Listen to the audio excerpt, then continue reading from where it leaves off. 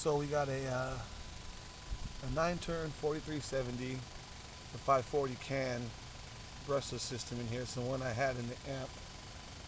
I swapped systems. So this system that came stocks in the amp, and then the amp system I had in there is in this. It's the 4370 kV, and it's a 10BL50 Hobbywing brushless ESC, and it's running 21 tooth pinion. Stock came with a 20 tooth pinion, so it's not geared up too much.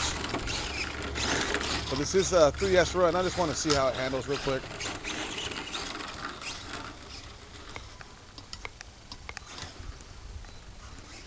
And I'll go take it out to a field.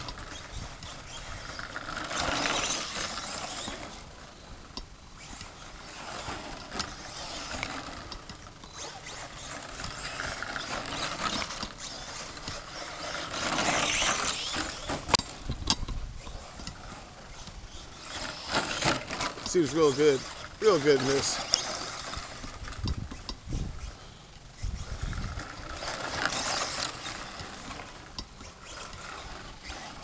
Got a lot of throttle control now. That other setup was actually better because it was a 540 15 turn and not the 550 15 turns that I have in my others.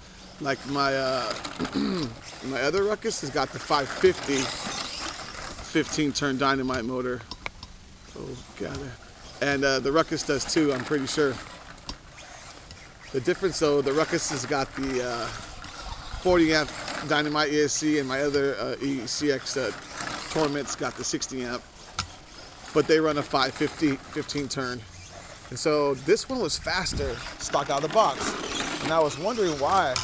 And so when I did the swap, I checked the numbers, I looked at the can, and it's not a 550 can, it's a 540.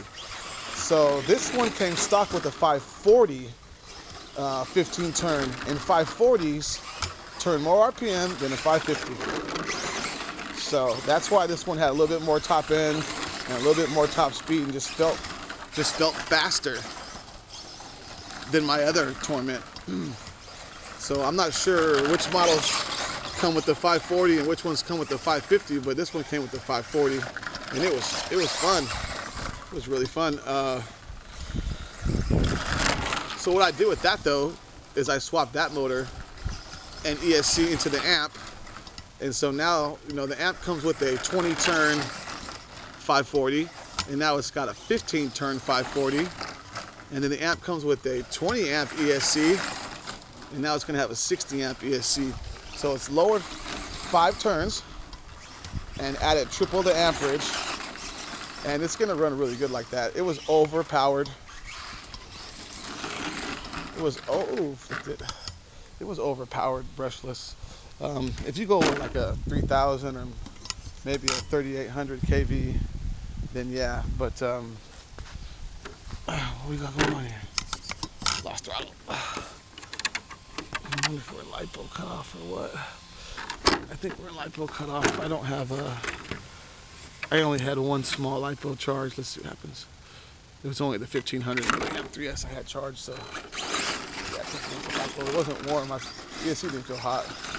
Anyway, so we might be able to run for a few more minutes, but yeah. So the little amp's gonna run real good with that setup, because this thing ran really decent with that setup, and it's a lot heavier, a lot bigger. So in that amp, I'll be able to run 2S, and it's gonna be really quick. And it's gonna handle right, you know, it's not gonna be overpowered and just flip every time you, right when I say that, I rolled. Short course trucks roll.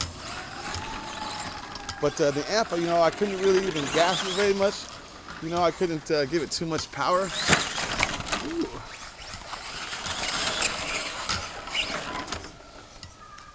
Just wasn't fun.